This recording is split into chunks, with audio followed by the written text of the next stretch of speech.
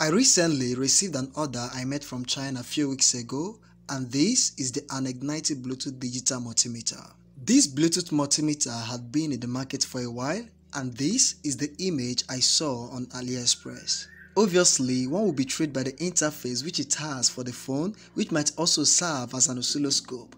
I'm not so sure about this, but let's check this out on the review as we confirm all of its features. Firstly, I love the physical look as it has an external stand.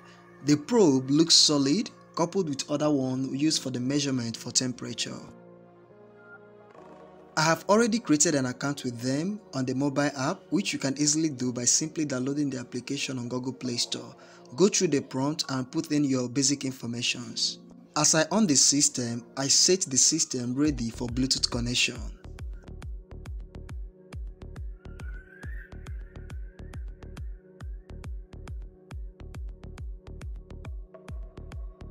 Prior to this, I've taken time to study the manual and how to set the system.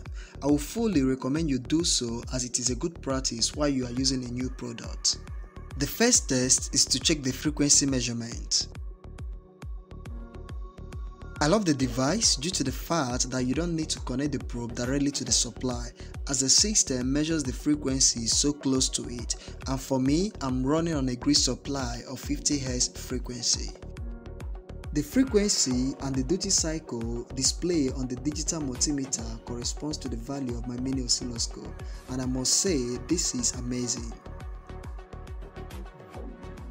I figured out that the system doesn't actually show the actual graph per interval, rather it casts the maximum range or the minimum range of the measured value, so take note of that if you are considering buying this product for oscilloscope use. Next is to measure other parameters such as the voltage value. Obviously, the accuracy is cool. On that note, let's read the resistance. This is 1 mega ohm resistor. When I measured it on the device, the system accurately measured the value with some degree of tolerance, and that is a great result. Next, I try to measure capacitance value, and leaving the rotary knob at the same point, the meter measures it as a resistance. I guess I didn't preset it right. I will still go back to the manual for confirmation. Now, I connected the system on auto mode to read the output voltage of my power supply.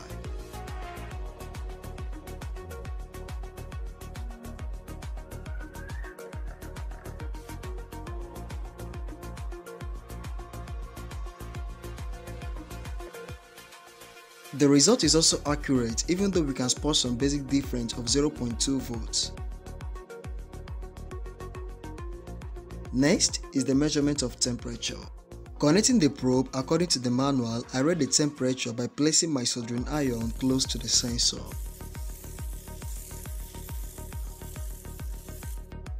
As you can see, we got some result as the temperature was rising. Now, I compared my result to an already existing system. I used my DIY temperature and time project to compare and measure the temperature values. The measurement values were accurate, and that was also amazing.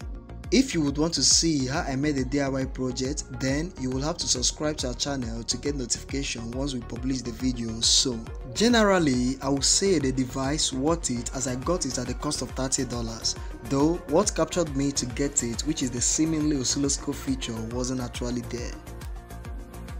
I do believe this review answered some of your questions and cleared some doubt. Be sure to subscribe to our channel as we present some cool projects that we will be building using this multimeter.